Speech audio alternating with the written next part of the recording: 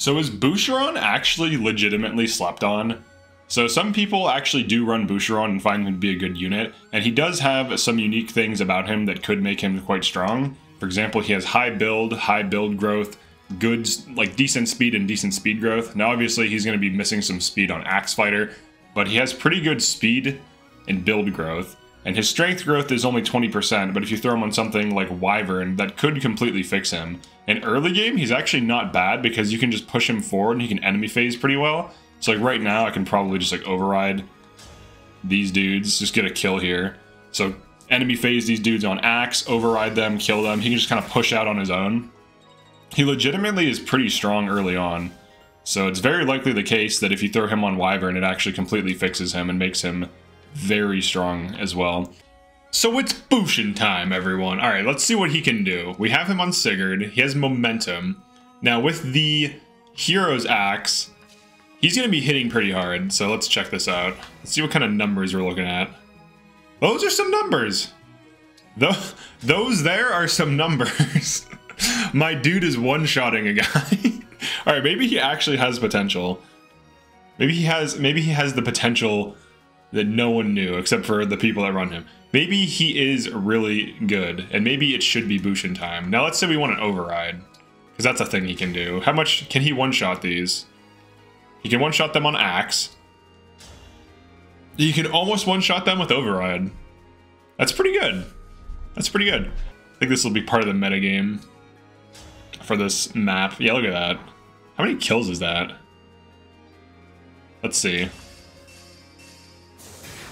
Alright, 1, 2, 3, 4, 5, 6 kills. Alright, now a lot of units can achieve this, like Chloe can kind of do this, Louis can kind of do that, but that's pretty crazy. It's pretty silly. It has been said that if you give Boucheron Sigurd, it's Boucheron time. And if you look at this result here, he can just walk up to this man with an axe and just axe him a question. Look at that. Who needs archers?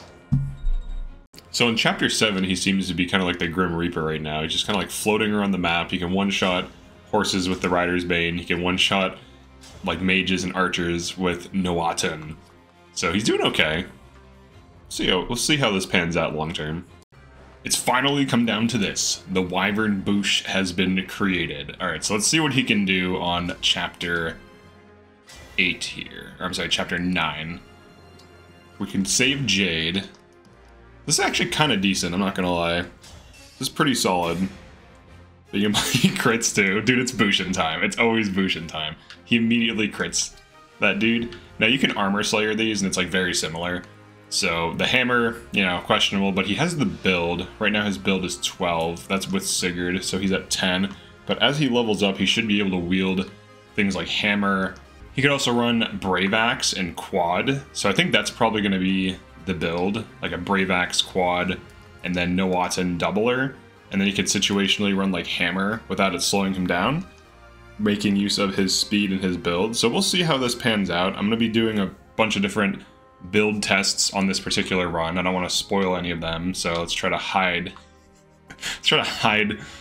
those units over there. That's pretty much it for this one. Definitely like and subscribe if you enjoyed this. Feel free to become a channel member if you want. There is a unique icon you get next to your name when on the channel, on live stream and when commenting. Also, you get access to the cool emotes that you might see in live stream or comments. But yeah, that's it for this one. Peace.